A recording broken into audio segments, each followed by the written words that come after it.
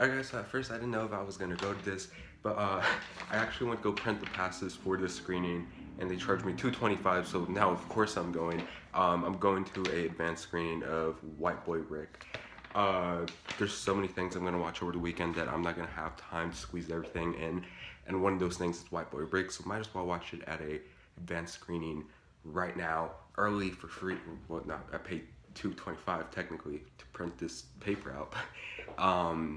But you know, just get out of the way and see everything else that I want to go see over, you know, this weekend. So yeah, let's head to the theater.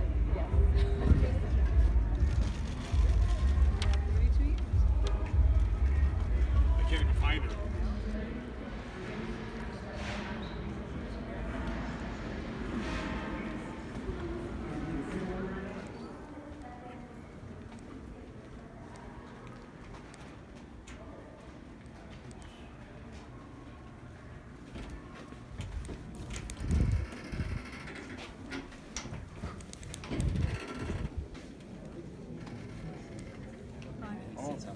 Right there, I can see.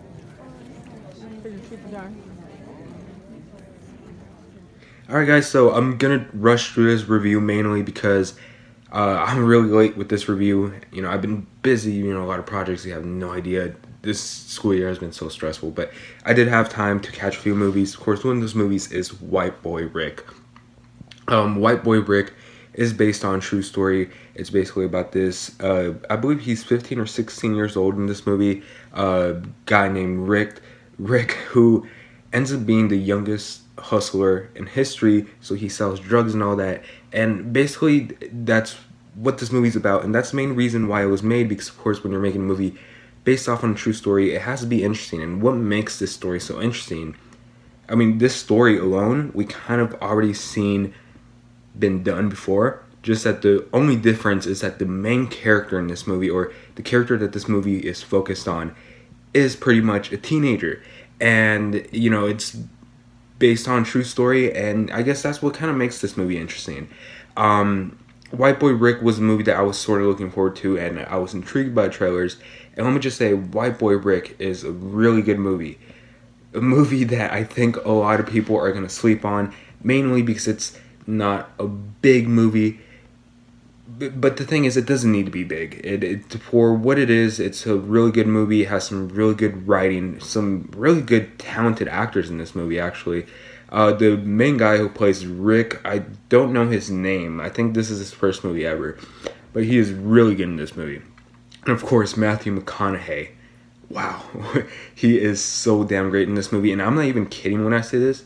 I think that Matthew McConaughey should get at least a Best Supporting Actor nomination for this movie, and it probably won't because this movie is getting pretty mixed reviews, and I don't think that this is something that the Academy is going to be looking at. But I mean, he definitely deserves it because he's definitely the best performance in this movie, and probably even the best supporting performance of the year, at least in my opinion. And then we do have many other really good actors in this movie.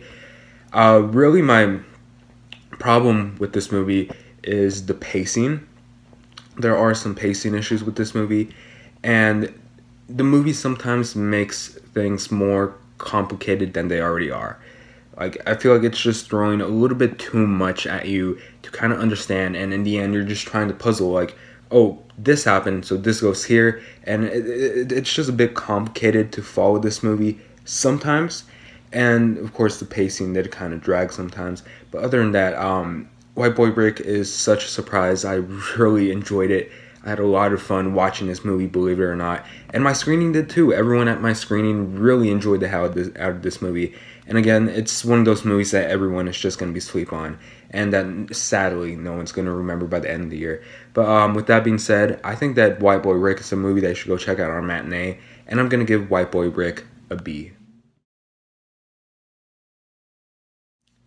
So yeah guys, that is my opinion on White Boy Rick. Have you guys seen White Boy Rick? If you guys seen it, what did you guys think about it? Tell me in the comment section down below.